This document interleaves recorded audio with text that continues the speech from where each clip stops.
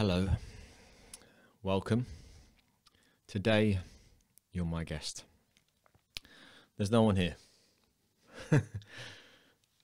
If you're watching from the future, this is Thursday, March 19th, 2020.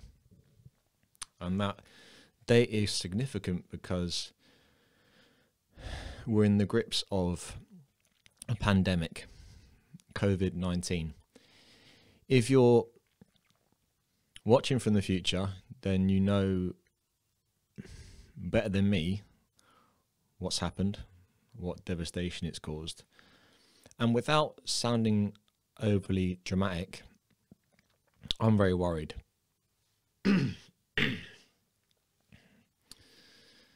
As I cough there, ironically, hopefully coincidentally.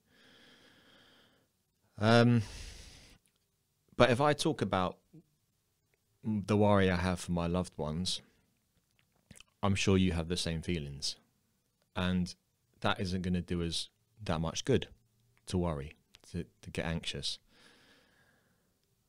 What is action. And listen, I'm not a medical expert. I'm not an immunologist. I don't really understand how viruses work. But what I do know is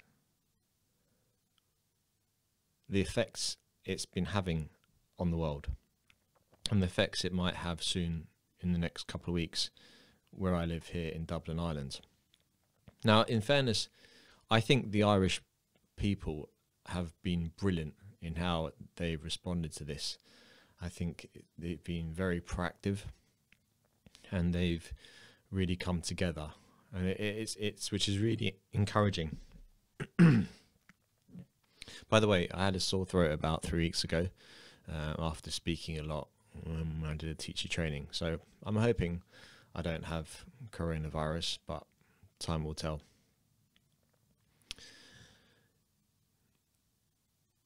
So although the country's reaction has been great in general, let me tell you what I'm doing. I am staying indoors. I'm only going out for groceries. I'm only going out to go to the pharmacy. It's just myself, Rach, and our dog Alfie. Not meeting anyone. A couple of weeks ago, when this first took momentum in Ireland, slightly before that, I knew this was something quite serious. Because I used to live in South Korea and I was keeping a close eye on what was happening there. And although generally the country's been great to respond to this, there still are some people that just are still meeting friends, going to shared spaces with people that they don't see day in, day out. And for me, this is madness. I think humor is really important.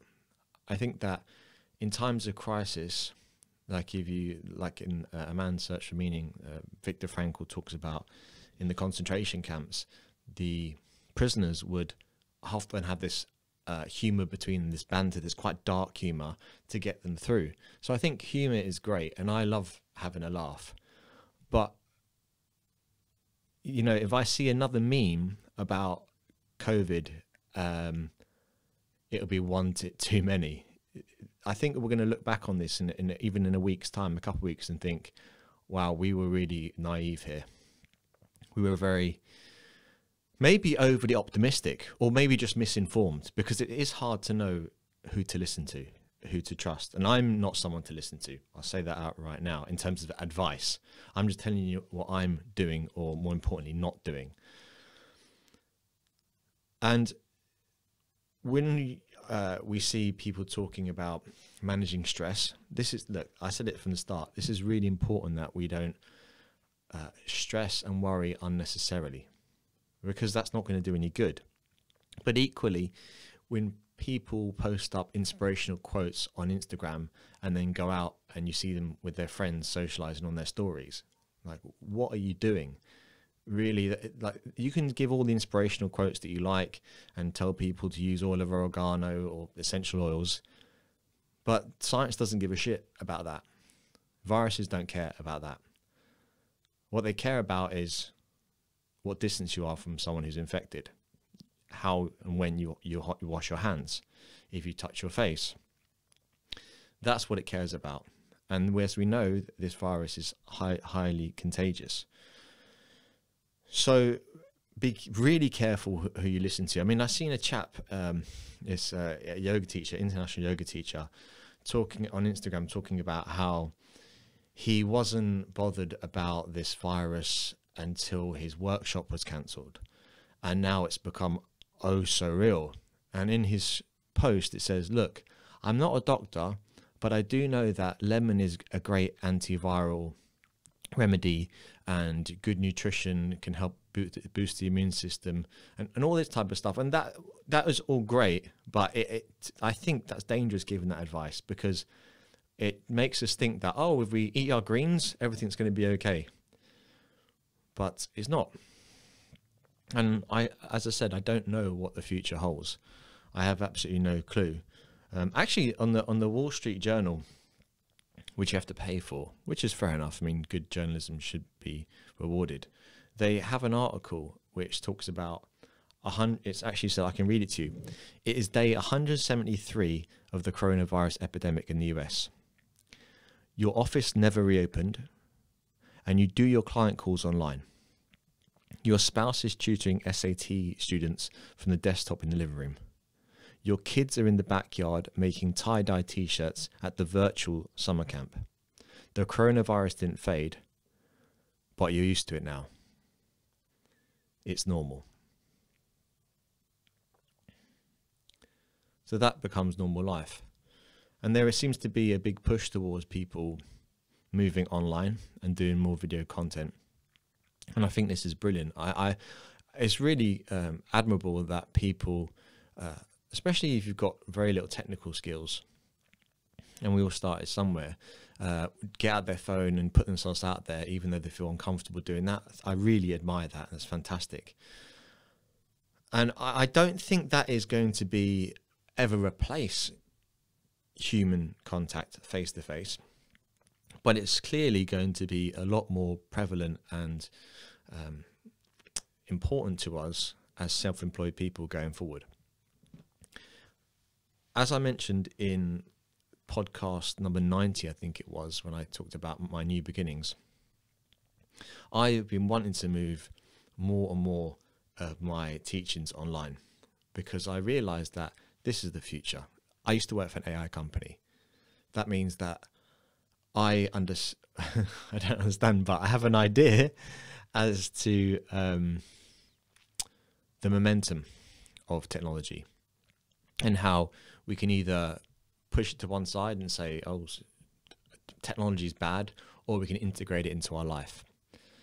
And there are some of us struggle with anxiety and struggle with worry, and this is a modern struggle.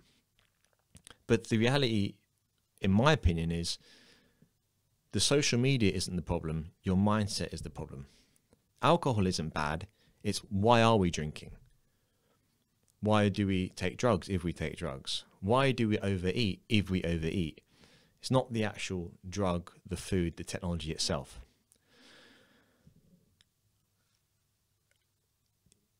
I don't earn any income now. My income is zero. And at the moment, that's the least of my concerns. My main concern is Rach and Alpha. Oh, I mean, Alpha, yes. Okay, but they're not nearly on the same level. Obviously, I care about Rach and our family. And my mum and dad as well. And, but what can I do? What I think what I can do is what I'm currently practicing is social distancing and staying indoors. But after that, let's look forward. What's going to happen in a month's time, in 6 months' time? Where are we going to be? The thing is, this is only going to be more and more common, these diseases, these viral infections, these epidemics, these pandemics. And There's actually a great speech by Bill Gates, who just recently left Microsoft to become a full-time philanthropist. And 4 years ago, he did a TED Talk saying the biggest danger that we're not ready for, something like that. It's fantastic. And he predicted 4 years ago the next thing to really affect civilization is a pandemic, a virus. And it's actually spooky to watch. Bill Gates was saying that these are only going to become more common because we're getting more populated. As you know, or you may not know by now, this virus started in a wet market in China. A wet market is when you have many different types of wild animals and they are stacked upon each other. So therefore, if blood, pus, urine, feces come from one, they go down to the others and they infect the others. And the animals of such different species are not supposed to be cohabiting, as you call that, cohabiting, in such close proximity. So this is only... Listen, some people are starving in the world. We know this. We have it good where we are, depending where you're listening to this. But in Dublin and Ireland, we got it good. So it's unfair of us to say, well, you shouldn't behave this way. You shouldn't do this. You shouldn't do that. You shouldn't burn the rainforests. Okay, I understand the argument for that to a degree, but you're not the poor farmer who's trying to feed his family. Now, I'm not saying, obviously some of it was done for commercial gain. A lot of it's done for commercial gain. But we have to remember that there's a story behind every action, however we view it, good or bad. And as the world grows in population, we're going to need more food. And this is only going to encourage more of these wet market scenarios. So these pandemics are going to be, at one stage they were once in a lifetime. Now we might see them more regular. So to be ready for that and to understand that although technology can have its drawbacks, if we learn how to integrate it, if we learn how to understand, how to use it, it can really help us. My intention is to produce really high quality audio visual experiences so that when I have a class that you can join, you will feel like you're in the class. It will be the highest quality available. Because, like I said, it's great everyone doing these streams. That's fantastic. But going forward, for me, that's not going to work. I need, because I want to, look, I'm about to become a dad, a father, and I need to make money, pay a mortgage. I'm the breadwinner. That doesn't mean I'm better than anyone else. It just means that's my role. And like us all, we have our livelihood. And I realize how vulnerable we are now to things like this crisis that we're in. So what I plan to do is launch a platform which is paid for at a very reasonable rate, where you can access high quality content. So that can be everything from podcasts to one-on-one coaching to teacher training to full 60-minute classes, workshops. I mean, the options really are endless. I'd be interested to hear what you think. What type of content would you value? And I'm excited. I'm actually, obviously this is a terrible situation, and but it's given me a kick up the backside and given me time to start to understand how this technology works. And, when I worked for this AI company, I wasn't an engineer. I helped to run the company itself. I was a people person, recruitment, management, coordination. So COO was my title, Chief Operating Officer. Yeah, sounds fancy, but when I worked in such close quarters with people who we're essentially developing machines to think like humans, I thought, wow, there's no reversing this. If you look at Tesla, what's the chap, his name from Tesla? Elon Musk. His interview on the Joe Rogan Experience where he talks about AI is frightening. It's like something out of a apocalyptic movie. Let me take a sip, sorry.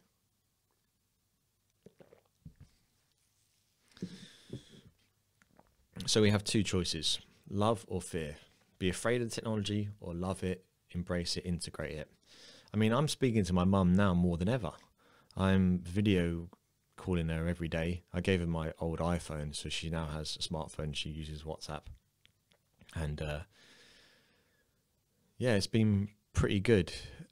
I mean, given the situation, because we can't just moan about, we're still going to do us no good moaning about the situation. We just have to make the best of it.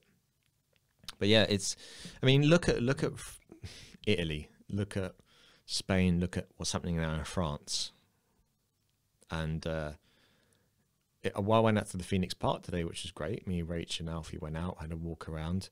But I think that's a luxury we won't have in a couple of weeks. I think it'd be complete lockdown, army on the street, police out there. I really hope I'm wrong, but I don't think so.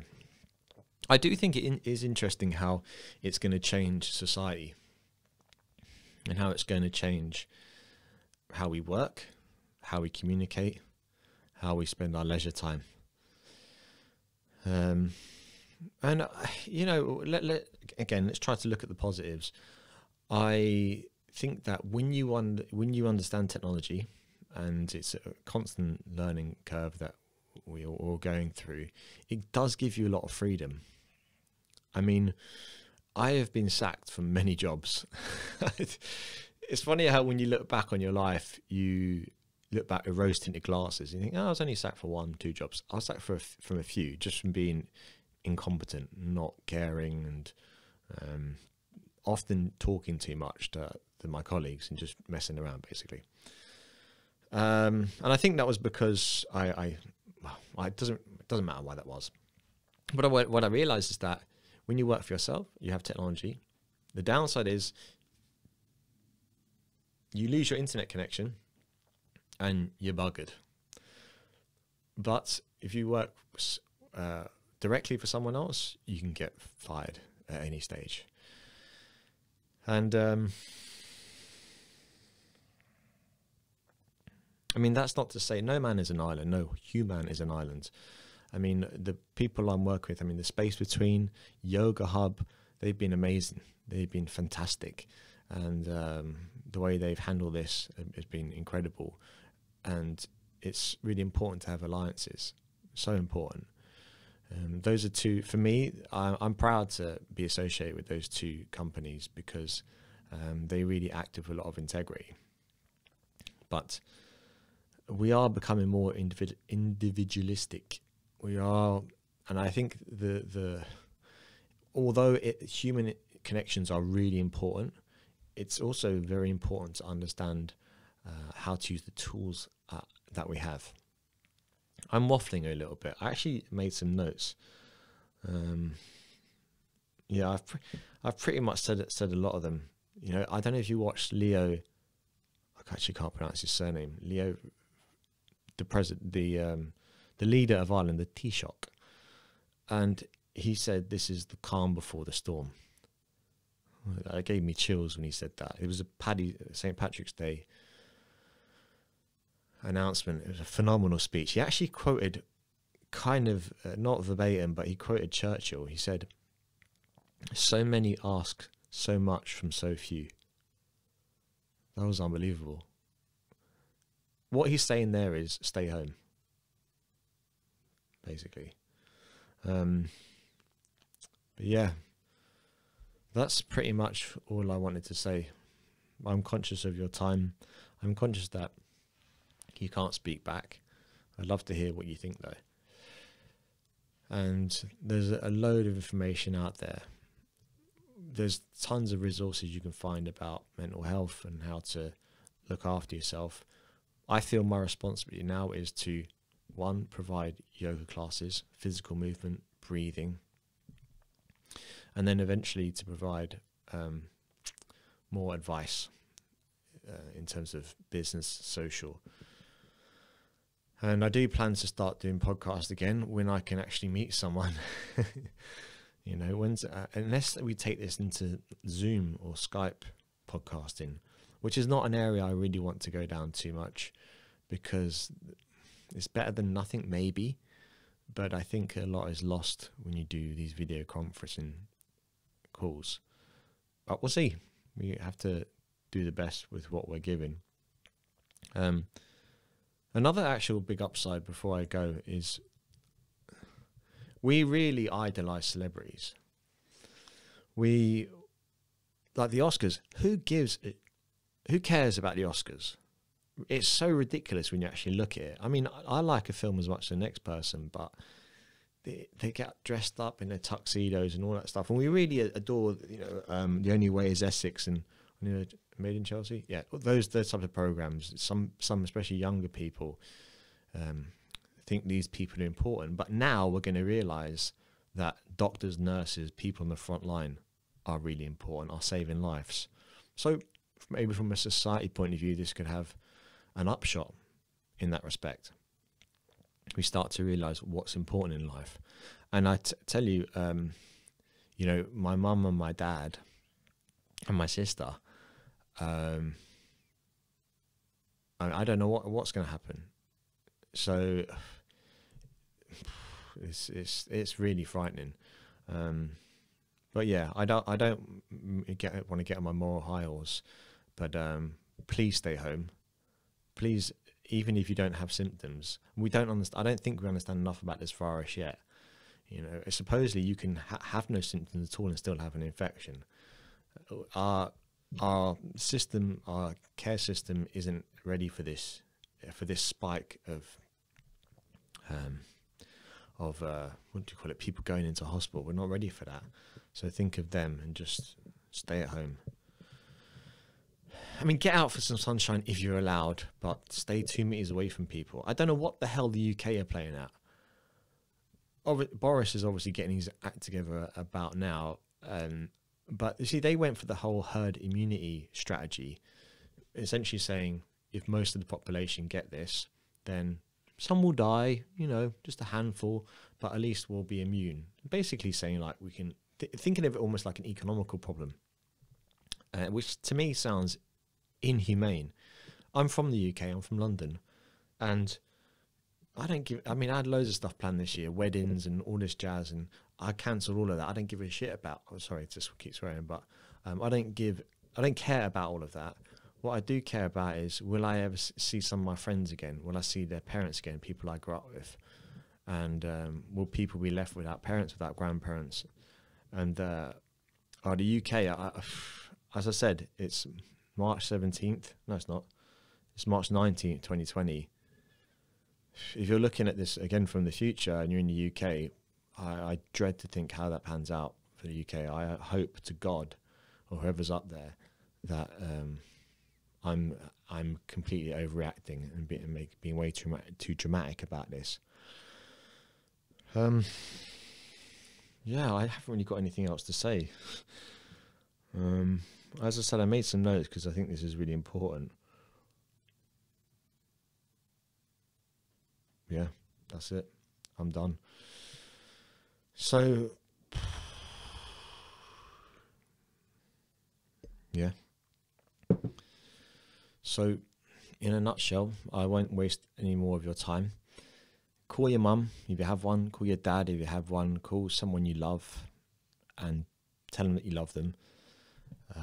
If you're living with someone, give them a hug, give them a kiss, reassure them. If you're living with people around you, or there's people around you that, you know, find this really tough, can you be strong for them? You know, I'm not saying put on a brave face, but as the British will say, a stiff upper lip. Because there's some things in life, variables we can't control. What we can control is how we respond to them. This is when we need yoga or spirit or determination more than ever. So, listen, thank you If you enjoy this, subscribe, all that kind of stuff. And I hope I can still bring some value. And there's been a lot of change for me, and I'll make sure to keep you all updated. If you listened this far or watched, thanks a lot.